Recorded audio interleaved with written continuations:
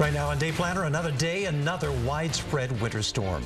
This is Winter Storm Rocky dumping snow in Colorado. We're tracking it into the Midwest, and it could impact the Northeast by week's end. And here's where you can count on the Weather Channel to get you through yet another two-sided storm straight ahead. Hear from officials who are preparing for a Rocky smackdown. You have conditions this time around that could be substantially worse than last time around.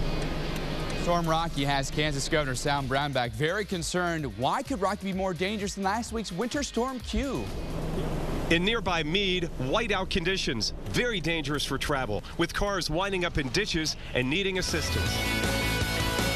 Take a look at the wintry scene out of Meade, Colorado. Courtesy of our latest Winter Storm Rocky, picked up an estimated 7 to 9 inches of snow, and Winter Storm Rocky on the move this morning, pushing through the plains and eventually headed over toward the Midwest. In-depth analysis on the track of the storm, plus a look at the severe side of it, all ahead.